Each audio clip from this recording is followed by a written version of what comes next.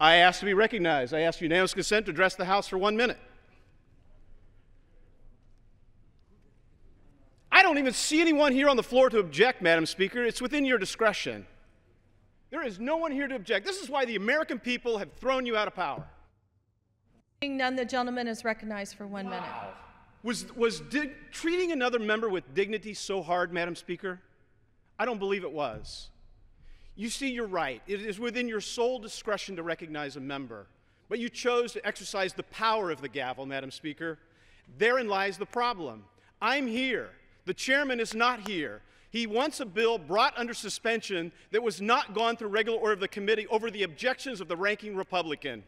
That is an abuse of the process. Matter of fact, he's going to bring a bill, he wants to bring a bill under suspension and then do this sort of political treachery of doing a manager's amendment, and I object to it all.